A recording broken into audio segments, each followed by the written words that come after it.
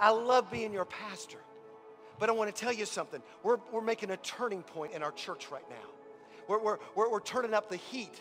We're putting the knob from low and simmer. See, some of you have been simmering for 55 years, and you've been simmered. And we're taking this simmer and we're turning it on to full-blown hot. We're going to put it on hot.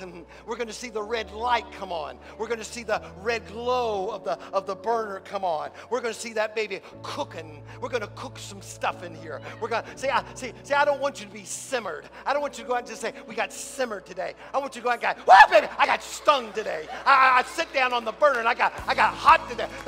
I got plugged in today. I got transformed today.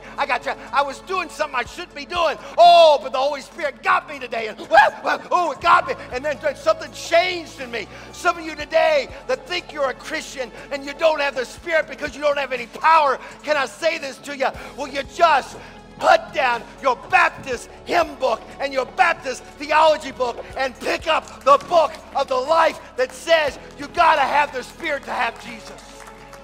And if you don't have the Spirit, you ain't got Jesus. And if you've got the Spirit, you're going to have power along with presence.